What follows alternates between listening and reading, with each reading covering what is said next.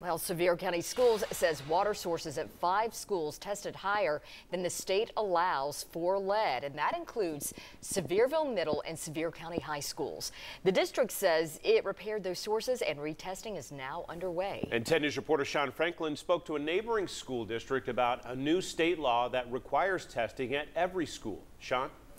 Robin John, Sevier County Schools announced the results of the lead testing at the Board of Education meeting on November the 12th. The school system says it notified parents and worked to make repairs.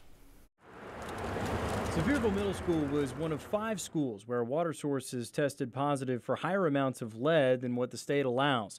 A release from the district says Pigeon Forge Middle, New Center Elementary, Jones Cove Elementary, and Sevier County High School all tested positive as well. The school system tied the source at Sevierville Middle to the kitchen.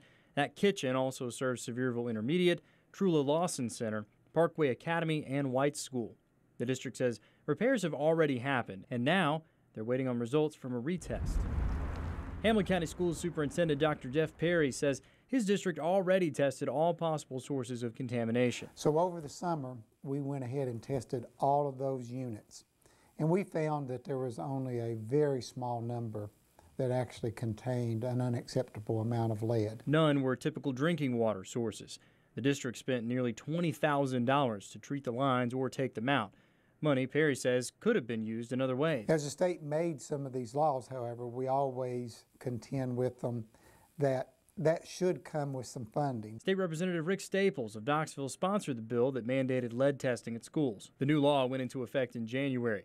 He says there's a possibility the state could provide money to districts and law enforcement agencies to test and fix water sources. Possibly the state of Tennessee could look at allowing for grants. Also, LEAs could work in concert with our institutions of higher learning to give our master and PhD students opportunity to help them do the testing.